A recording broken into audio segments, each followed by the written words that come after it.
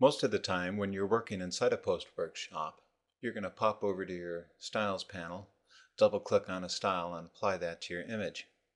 And you can see that gets applied over here into our Layer Styles panel. However, there are a few filters that you cannot apply directly to a layer.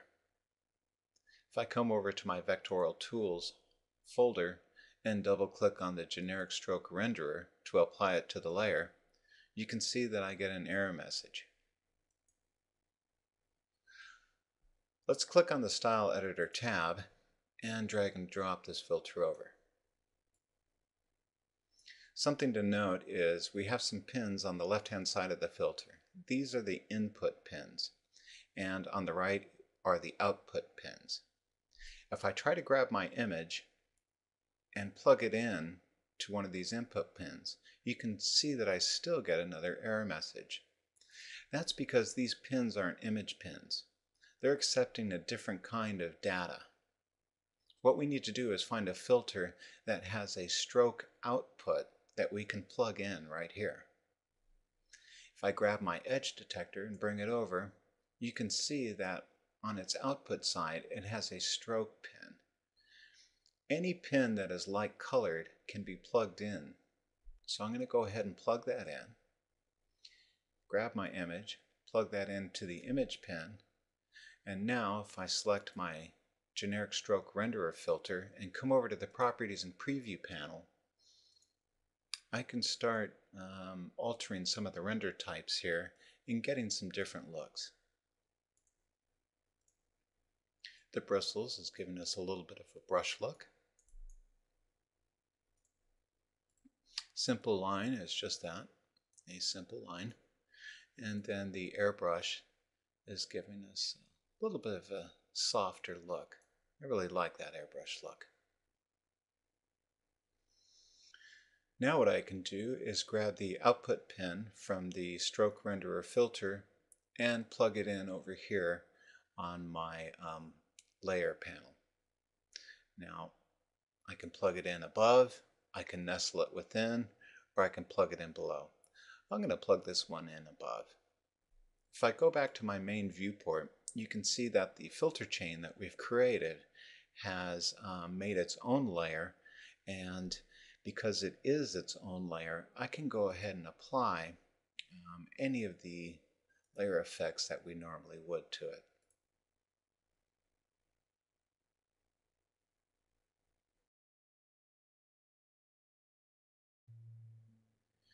Now another filter that we can't apply directly to a layer is the stroke directions filter. So once again, I'm going to go over to my style editor and drag and drop this over.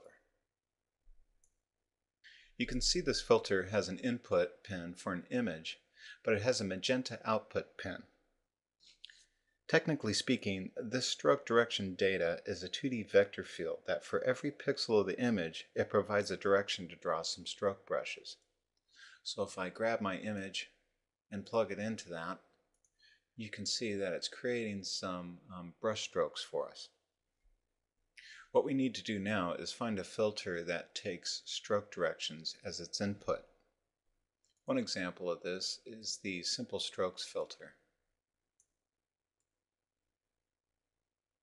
First, let's just hook up the image to the Simple Strokes filter and see what this does for us. You can see that over here in my Properties and Preview panel what the end result is. And I can go ahead and alter some of these attributes, get some different looks.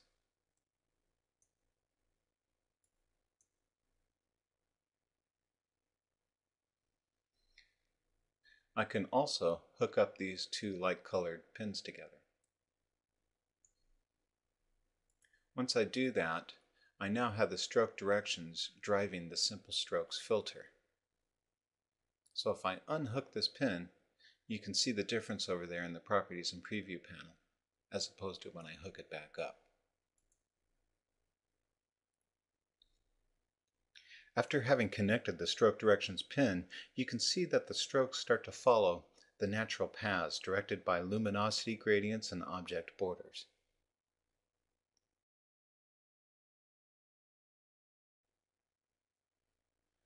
Another filter that uses stroke directions as its input is the directed curves filter.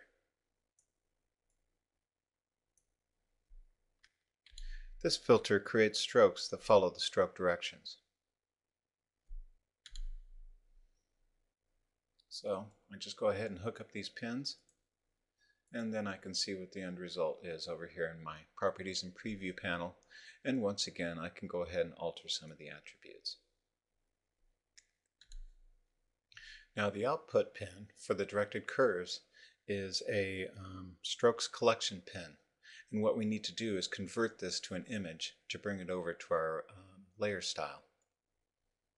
Now the output pin to the directed curves is a strokes collection pin, and what we need to do is convert this to an image so we can bring it over here to our layers panel. This time let's go ahead and grab our curved strokes filter, and we can hook these guys up, and we can see what the end result is over here. Let's grab a different brush and pop that in. And then of course we can alter some of the attributes, and we can also come to some of the previous filters and still change up some things over here, thus affecting our final image.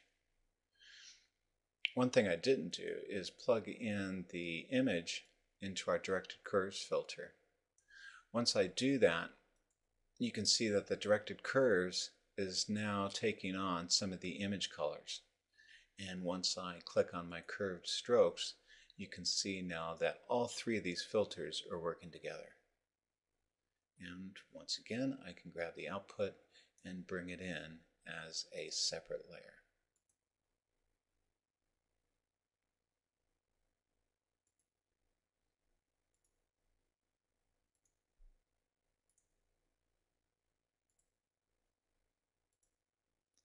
So that's just taking a look at some of the different filter chains that you can create inside a PostworkShop, and thus creating another layer style.